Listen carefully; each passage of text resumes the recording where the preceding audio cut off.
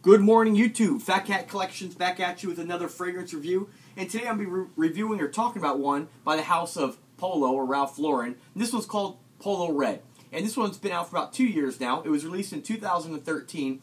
And the perfumer behind this fragrance is Oliver Gelatin, if I'm saying that correctly. I'm not really sure if I am. This is a wonderful fragrance, guys. And if you're new to my videos, what I want you to take from my videos is not necessarily am I going to be able to pick out all the notes, because let's face it, when you go ahead and look up all these colognes on Fragrantica or base notes, you find so many people saying they smell like different things. They pick out notes that aren't even there. Some of them pick out notes that are there. So everybody's nose is different, and everybody can smell something different. So I'm just going to give you my honest review. These are not scripted videos. I don't write a script. Some people have said, I should call them a script. These are everyday, average guy videos where I'm just telling you what I think about it. And obviously, I have a love of watches and I have a love of cologne collecting now, and I really enjoy sharing my passion with the rest of the world. And I think it's really, really helpful to listen to somebody else's opinion, maybe before you make a purchase. Maybe there's a cologne that I have that I really like. Maybe you share a similar nose like me. Maybe we share similar noses that maybe some of the ones that are my favorites might be your favorites, and maybe if I recommend the cologne, you might like it. So, so let's talk a little more about it. I'm just going to tell you what excuse me, what they have, base notes has it listed as far as the notes in the cologne, and then I'm going to tell you what I think I smell and whether or not I think it's worth the money or not, okay? So, a little bit about it. Let's see, they considered a masculine fragrance by Ralph Lauren. Pretty much everything I said already. Top notes are red grapefruit, Italian sidrot, if I'm saying that correctly.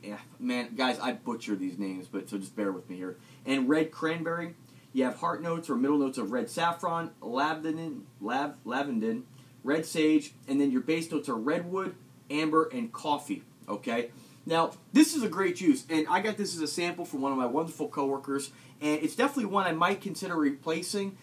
It's a little on the higher end for what I like to spend on colognes. I'm more of the $20 and under kind of guy. I think there's lots of great colognes out there that are either, representations of more expensive ones, or just colognes that have been out a really long time that I don't really feel you have to spend a lot of money for cologne. But this is a really good one. But to be honest with you, if I was going to spend the money on it, I'd probably buy Polo Supreme Oud, because I'm more of the oud and leather-based woody fragrances. However, this is a very nice fragrance. Let me just give it a little whiff here. There's not much left in here, so definitely a warm, spicy.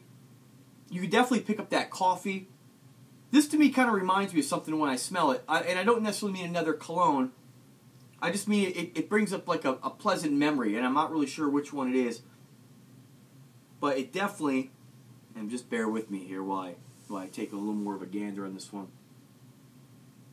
You can definitely tell it has a red quality to it, and that's probably the cranberry. Was it cranberry? I think it was cranberry in it. The red cranberry, red grapefruit. I can definitely pick up the wood, and there's definitely that coffee note in there. It does have a familiar smell to me, like I've smelled something similar before, but let's face it, most of these colognes all have something similar to them, you know what I mean? They're all just comprised of, a lot of them have the same notes, so you're always going to have some similarities.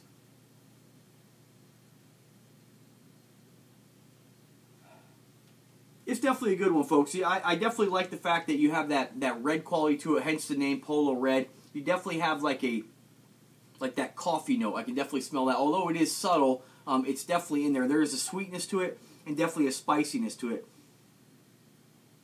This I would definitely consider a fall or wintertime juice. Although I've said before, I don't really believe that you can't wear these in any time of year. It's just your personal preference on when you like to wear them. But I do understand that a lot of times people say, well, this is a fall fragrance, or this is a winter fragrance, and the fruitier ones tend to be summertime fragrances. I can understand where people are coming from with that, but I have worn this in the summer, and I got really great results out of it.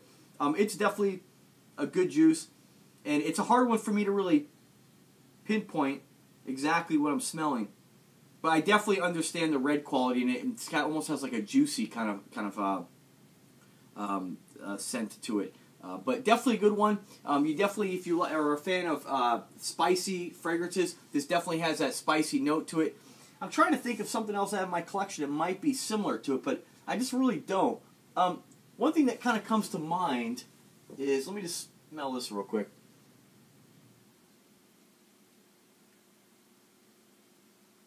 I just picked up. I just grabbed my Perriel's Red just to smell what that smells like.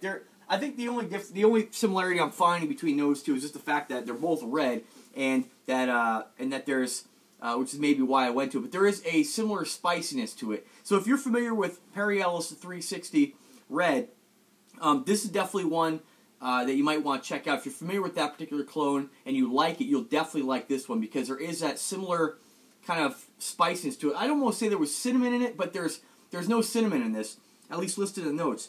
But there's definitely let me just look at the notes one more time here. It might be the red saffron, but there is a real theme to this one here where they're using a lot of notes that are considered red notes. I don't really know if the color of a note has anything to do with the way it smells. It's kind of like saying a red apple is going to smell differently than a green apple. I'm not so sure about that, but nonetheless, for the money, I think it's a little bit overpriced for me personally, because I don't really want to spend that much for $58, $60 for cologne. I don't think it really smells exotic, but it does smell good. So if it was something in the $20 price range, I may consider buying it. But just for the amount of money, I think there's just too many other options for you that are going to be cheaper, that are going to smell just as good. That's really about all I have to say about Polo Red. I do think it's a wonderful smelling fragrance, but it's nothing that really is super unique. I mean, it's not something that I would smell on somebody and be able to pinpoint, oh yeah, he's wearing Polo Red. So, but nonetheless, you be the judge of it. Go ahead and get yourself a sample. I think you'll definitely like it. I think this is going to be a very popular juice. I think this is going to be a fragrance that you're not going to offend anybody. Nobody's going to smell you and be like, ooh, it's just, I think it's a very safe scent, as they say, and I can definitely understand that with this one here. Not a bad scent by any means, though. So definitely check it out. If you like it, you want to try it, you want to pick up a small sample or a larger one, I put a link in the description to take you to actual real-time listings where you can pick this stuff up for the best price. And let me know what you think if you do pick it up. I definitely think you'll like it if you get it. I think across the board, it's not, like I said, it's not going to be one that people are going to, you know, sometimes the oud-based fragrances, the woods and the musks, some people either like that or they don't. The tobaccos, the whiskeys, the boozy notes, some people just don't like that kind of stuff. They're very manly. This is going to be definitely popular, okay? So there it is, folks. Polo Red by Ralph Lauren.